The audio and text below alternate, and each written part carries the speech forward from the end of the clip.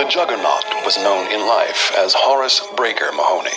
Horace was born oversized and horribly disfigured, spending his childhood as an outcast. His mother abandoned him at an early age, and his father put him to work in their junkyard, where Horace's teenage years were spent alone, crushing and chopping up old cars. His father died, and with no parent to steer him, the 7-foot-tall giant snapped.